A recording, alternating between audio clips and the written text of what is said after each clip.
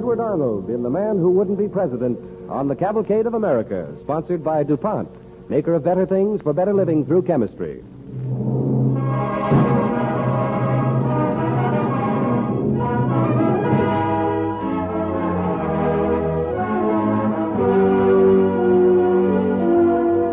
Tonight, Cavalcade brings you the story of Daniel Webster, the greatest speaker America has produced, one of the 6 greatest orators of all time, mighty champion of the Constitution in those years when the nation was threatening to split asunder. Edward Arnold appears tonight through the courtesy of Metro-Goldwyn-Mayer, in whose production, The War Against Mrs. Hadley, he is now starring. Presenting Edward Arnold as Daniel Webster in The Man Who Wouldn't Be President on the Cavalcade of America.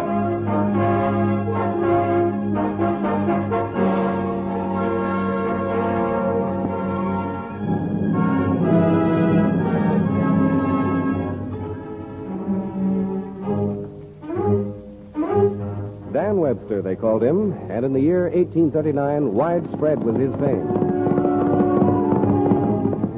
Black Dan Webster? Why, say, there's the greatest man in the USA. He's the one we want for president. Why, Black Dan's so powerful that once he talked the very devil out of taking away a man's soul. 6 years at sea I've been, and I tell you they've had a Dan Webster from Port Said to Singapore. Why, they say he wears the Blarney Stone for a watch fob and is so rich he owned the mint the gold to get started with.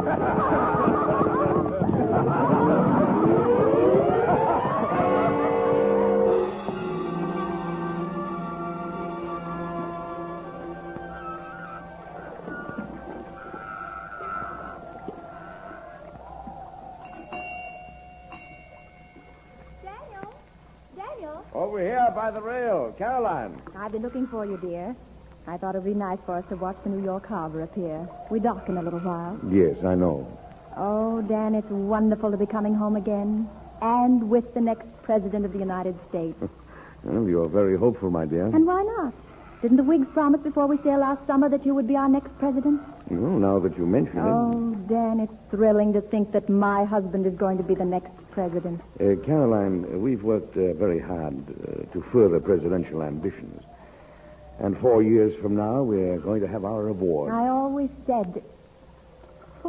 4 years from now? Well, Caroline, I don't know how to tell you this. The pilot just brought the papers aboard. I'm not going to get the presidential nomination from the Whig Party this time. Oh, Dan. I know, it's a blow. All your career, Dan, all of it has led only toward the day when you would be president. What can the party be thinking of? What reward is this? Now, Caroline, my dear, Henry Clay has good reason.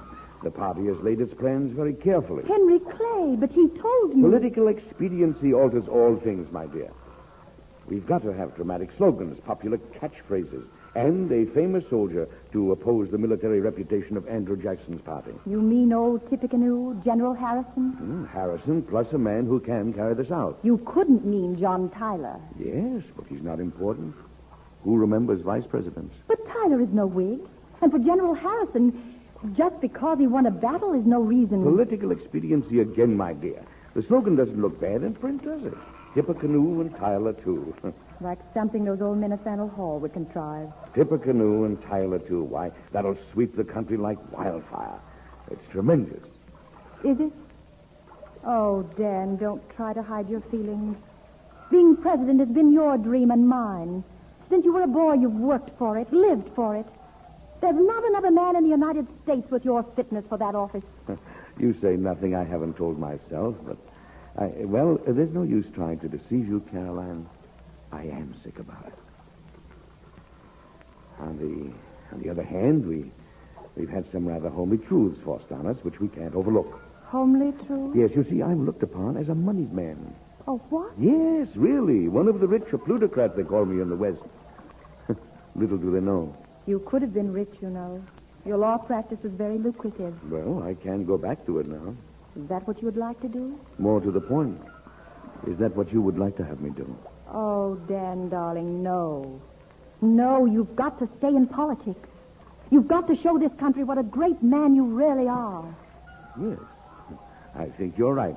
It's all clear to me now, and the groundwork is laid, well laid. We'll engineer the Whig Party into power with Harrison and Tyler. The next convention, 4 years hence, will be a different story.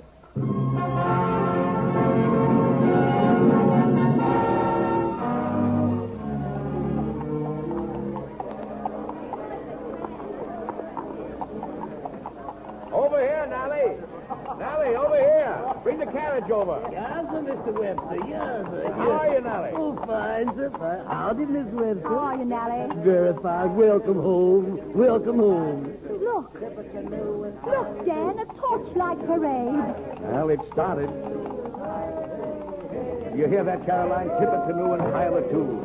General Harrison, hero of the Battle of Tippecanoe. Already men march to it. A catchy phrase, a slogan, and the Whig Party will be in power.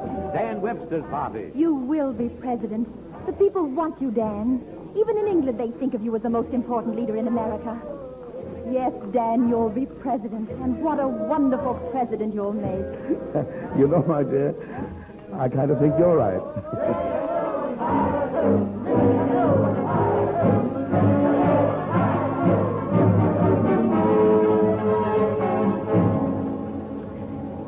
Read all about it. Whig Convention nominates General Harrison, Tippecanoe, and John Tyler, too. Get your paper.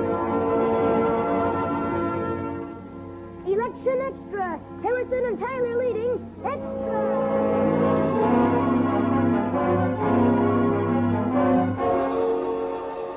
Final extra. General Harrison becomes president. Read all about the plans for the inauguration. Read all about it.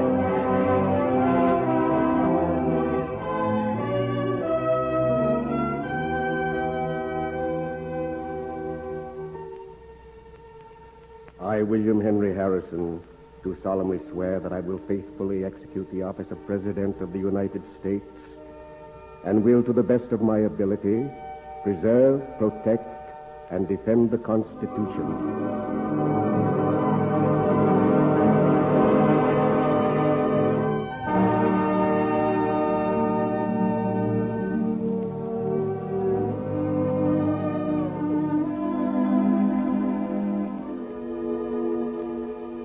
Sit down, Dan.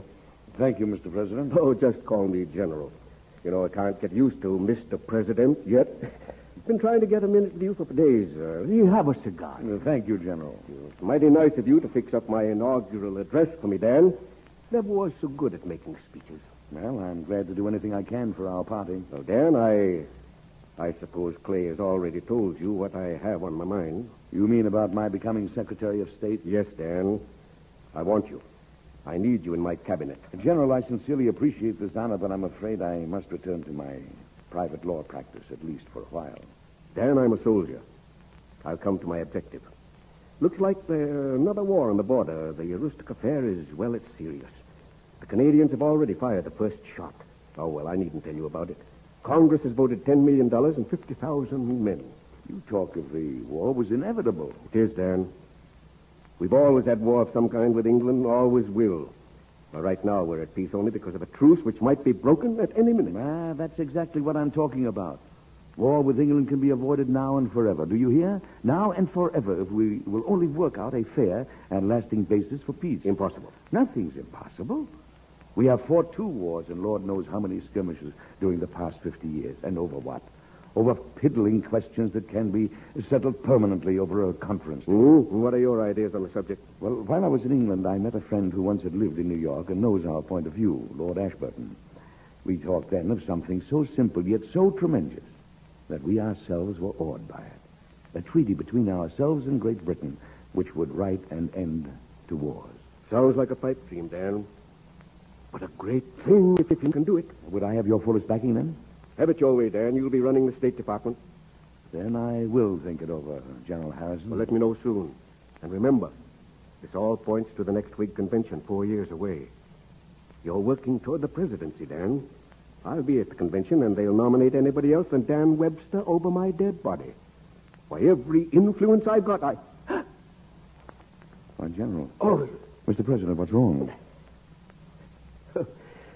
nothing. I'll be all right. Catches me sometimes right here. Well, can I get you a glass of water? No. Thank you very much, Dan. But I got to get some rest, I guess. Of course.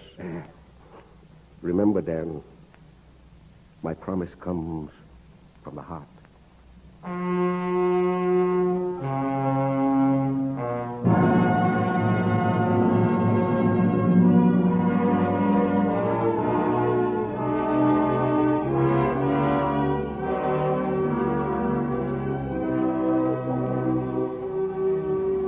Listening to Edward Arnold as Daniel Webster in The Man Who Wouldn't Be President on the Cavalcade of America, sponsored by DuPont. As our play continues, Lord Ashburton has arrived to discuss the treaty with Daniel Webster. I do have some more of the port, Lord Ashburton. Don't mind if I do. Excellent port, Mr. Webster. Thank you. Now about the treaty. Well, I see you're as eager as I am to get on with our business. I believe we understand each other perfectly. I believe we do. Keep it a simple treaty, I say. Let us distill a document of not more than 5 pages of writing. Something at which any man may glance and almost immediately say, yes, this is for the peace of the world. This is for the understanding of nations. This is good. Precisely. And let us work with our wording until it stands crystal clear and unmistakable. We must at all times remember we are working for the peace and goodwill of our nations who are really brothers. If our efforts are successful, then perhaps our ideals of peace may spread throughout the world. I think your plan is beautiful, even sublime, my dear Webster. But after we've drawn such a treaty, can we get it passed? There's my Parliament to be considered and your Senate. Well, it'll be a struggle, but there is a good chance for us, my lord. I am as free to act as any Secretary of State has been in our history. Your Queen has given you extraordinary powers of negotiation. Dan. Yes, Caroline, what's wrong? Oh, Dan, I saw flares by the White House. Heard shouting. I sent Nally to see. Nally? Yes. Nally, come in here. Tell Mr. Webster what you heard. Yes. I did just like Mr. Webster say. Went to see all about the excitement. Yes. Well, what happened? He's dead, Mr. Webster. General Harrison. Dead? The president? Yes, sir. Good heavens. Why, he's only just been put in office. Hardly a month. Get the carriage ready at once, Nellie. Yes, sir. Webster, what might this mean to my mission? I can't tell you at this moment. The vice president, John Tyler, automatically becomes president. He disagrees with our party generally and with me in particular. Heaven only knows if he will even retain me in the cabinet. I must go see our party leader at once, Henry Clay. Hurry, Nellie, don't stand there gaping. The carriage.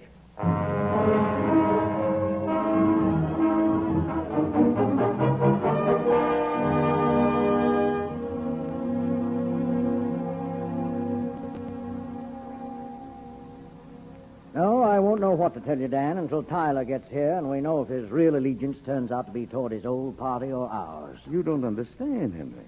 I'm wondering about the treaty between us and England. You don't understand me, Dan. I'm wondering if you may not have to resign from the cabinet. Why should I have to resign? Unless Tyler wants to make a new appointment. Oh, Tyler will retain you in the cabinet. Don't worry about that. It's composed of the best men in the country. The question is not whether Tyler will retain the cabinet, but whether the cabinet might not have to abandon Tyler. You shock me, Henry. If Tyler will only retain me, Why, how can I abandon this work? Perhaps the most important treaty this country ever negotiated. One that will forever settle our differences with Great Britain. Dan, don't you understand that if you remain in Tyler's cabinet, it may cost you the presidency? Already we know he's not loyal to the Whigs. He'll give us lip service and secretly carry out policies of Andrew Jackson. You mark my words, Dan. You must get out of the Tyler cabinet. Otherwise, your political future's dead. The treaty with England can wait. The treaty with England can wait. Wait while Dan Webster plays politics. Wait until Dan Webster pays his tailor. Wait. I say no. Not when we've seen men of the same mother country, the same language, the same heritage of honor killing each other in wars over what? Politics and taxes and all the mean little disputes between selfish men. No, Henry. I'm going on with it. England and these United States bound to each other by an everlasting treaty of peace and goodwill is a name far above my insignificant ambition. I stay with Tyler. Well then, sir, you and I have nothing further to discuss.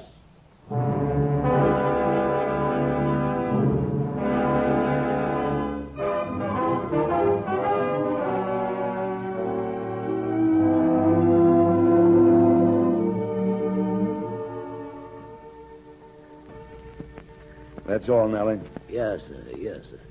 Shall I poke up the fire some more? No, Nellie, no. That's all. Run along. Yes, sir. Is it true, sir, that they put President Tyler out in the Whig party today, sir? Hmm? Oh, yes. They read President Tyler out of the party today. Now run along, Nellie. I want to think and alone. Yes, sir. I won't let nobody in the library know how. And now we have a president without a party. The cabinet has resigned, all but me. They ask my decision. My decision. All day they dinned at me, my friends and my colleagues. Dan, you're making a mistake. You're through if you stick with Tyler. Dan, I loan you $10,000. Do as your party wants, Dave. Dan, I've always wanted my husband to become president. Advice, demands, pleadings, dinning at me all day. The country won't understand why you're staying in Tyler's cabinet, Dan. Paul, you were traitor to your party, Mr. Webster. You've got to get out. Resign with the rest of the cabinet or you'll never be president. Stop it! Stop it!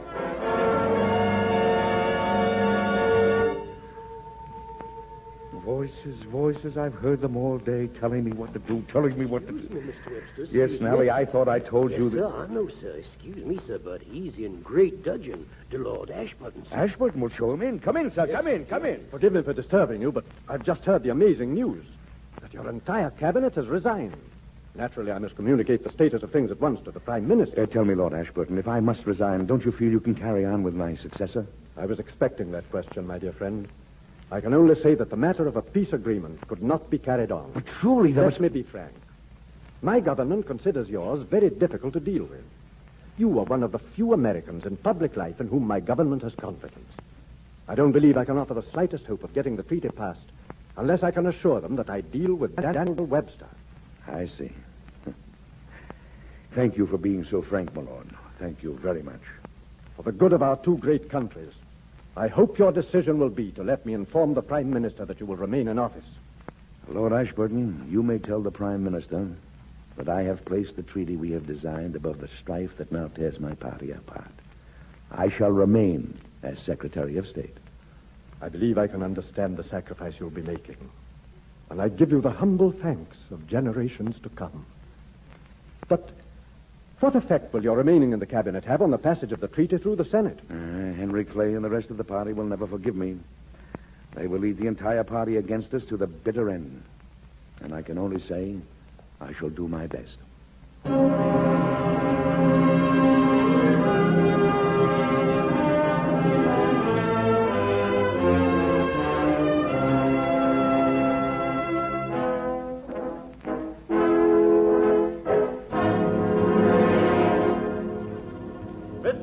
I rise to a point of order. Mr. President, I demand the floor. I demand the Senate proceed as usual. Secretary of State has been given the floor. Secretary of State. Black Dan's going to talk the treaty. What good it'll do him, I don't know. Henry Clay will fix him. Clay never forgave him for sticking to Tyler. He's reached the speaker's stand. Mr. President, and gentlemen of the august chamber where I so long sat as a member, I come before you on behalf of a treaty with Great Britain, for which my office now seeks your ratification according to the Constitution. Over what do Great Britain and ourselves disagree at this late date? The Canadian boundary, whose precise location has never been settled. The slave trade, which we all agree we can stop if our navies only cooperate. The British Navy's refusal to stop searching our ships at sea for sailors of British blood, which can be stopped by agreement. Now, gentlemen, these are simple questions.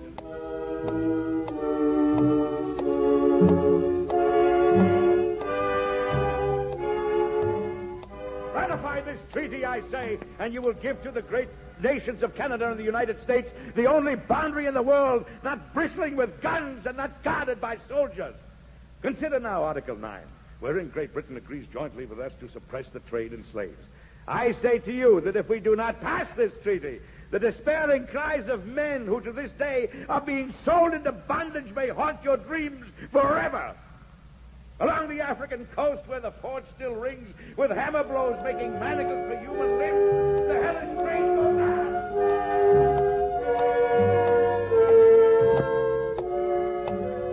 And so, gentlemen, I leave to your consideration this document which will, for all generations to come, make an ally of the nation which has been for the past 50 years at odds with us.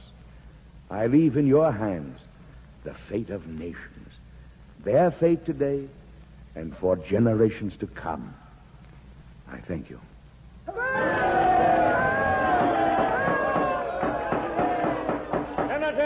Kentucky, Mr. Henry Clay. Mr. President, my remarks on the question of passing the treaty will be brief. I am for its passage without the change of a comma or a period.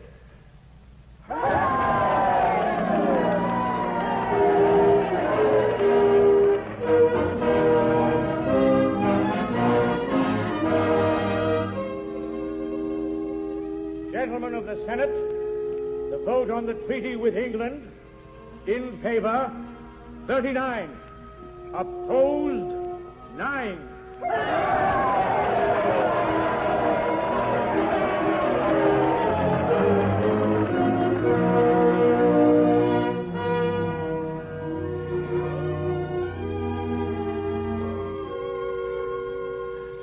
Henry, let me thank you for what you did today. Congratulations, Dan.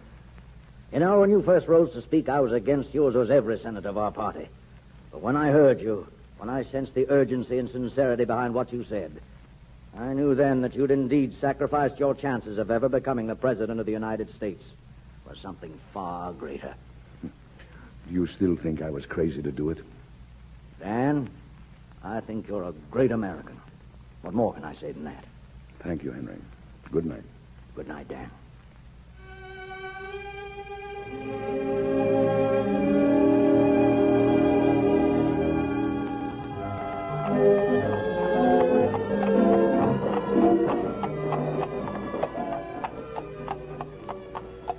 Dan, you're wonderful.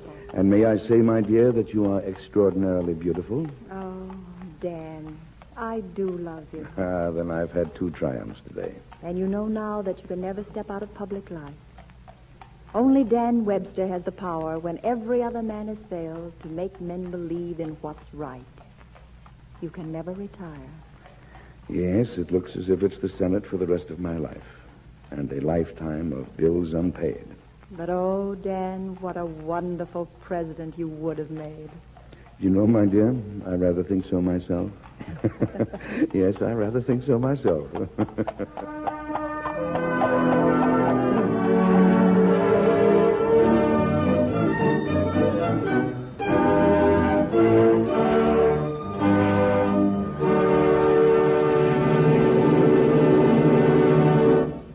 Thank you, Edward Arnold. Ladies and gentlemen, later in the broadcast, Mr. Arnold will return to the microphone. Before he does, Gain Whitman has exciting news of a new group of chemical compounds. Newspapers recently carried a news item from an aircraft corporation stating that flexible plastic tubing is being used in many of the new warplanes. The item was given only a few lines of type, no headlines. But the fact behind the news is that this flexible tubing, made of a new group of vinyl resins, represents an important contribution to the war effort made by American industry. Moreover, this group of vinyl resins, as they are known to chemists, in itself represents a new contribution of chemistry that may do a great deal to make this world a better place in which to live when at last the war is won. For this flexible plastic tubing, which today is carrying gasoline to the roaring motors of America's fighter planes without risk of breakage from vibration or the action of gasoline and hot oil, is only one of the things already being made of these new materials. The polyvinyl alcohols and polyvinyl acetates, as chemists call some of these resins, are white powders that look in their initial form rather like cornstarch. Modified and compounded, they become threads or films or sheets, clear or opaque or colored. When they're molded or cast, they're like rubber. They're flexible, tough, resistant to abrasion, and light in weight. And the many things they can do are as remarkable as the properties of the materials themselves. For instance, vinyl resins in the form of adhesives are taking the place today of tons of latex, natural rubber. Vinyl resin adhesives are so firm in their grip that wood-bonded metal actually splits and tears apart before the adhesive itself will give. Electric wires can be given a coating of vinyl resin for insulation so thin that you can hardly see it on the wires. Gloves and aprons can be made that withstand virtually all of the solvents and oils used in industry. Their wartime uses only begin to indicate the possibilities open to such vinyl compounds after the war. There are machines in war plants today using vinyl resin valves where metal valves can't stand the gap. There are vinyl compounds that can be used to line oil and grease-proof containers that replace containers of metal. For example, ration kits for the Army. Polyvinyl alcohol has improved the weaving properties of some of the new textile materials. Other vinyl resins improve paper in tough paper containers that replace metal containers. There are vinyl resins that can be tinted in beautiful colors. There are resin-bonded papers that are of value because they have some of the properties and do some of the jobs not done by cork. There are laminated fabrics that are flexible and more resistant to shock and abrasion than many metals. In fact, one of the most valuable properties of polyvinyl alcohol is that even in thin films, it is unbelievably tough and strong. There are vinyl and other plastics available even today, which can be so treated that their tensile strength is equal to that of steel. They will stand a pull of 60,000 pounds to the square inch. They're being tested now in scores of ways to find out just those special fields for which their properties best suit them. This is only a brief glimpse of an exciting new contribution of the chemist. But, brief as it is, it gives you, beyond the wartime uses of these new vinyl resins, a forecast of what is to come, of a whole new group of future DuPont better things for better living through chemistry. And now, the star of tonight's cavalcade, Edward Arnold.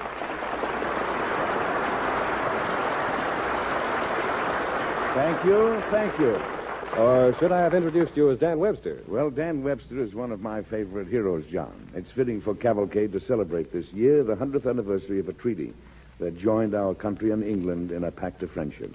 That was a great service to his country. Well said, Mr. Arnold. And now, John and friends everywhere, here is a service you can render. Put 10% of your salary into war bonds. Join up tomorrow, won't you? If you can't make it 10%, make it all you can, because that way Uncle Sam can count on it's coming in every month. The money you invest does double duty. It buys safety for your country, and it buys your personal security in the years ahead when you will be getting back $4 for every $3 you've invested in freedom. Now pass the word along, will you? A dime from every dollar, every payday. Thank you, Edward Arnold.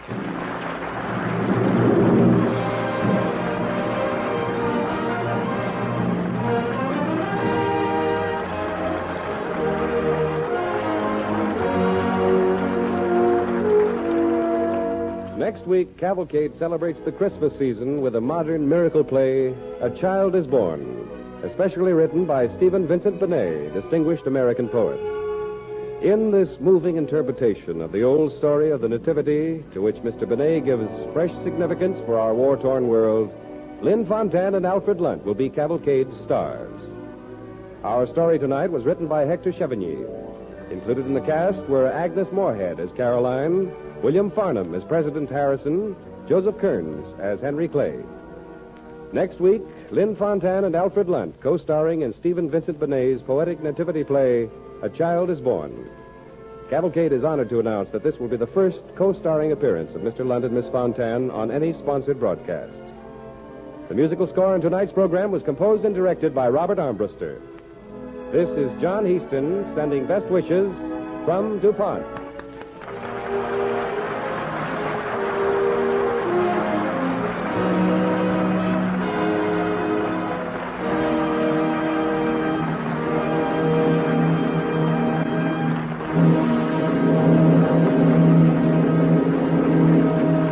This program came to you from Hollywood.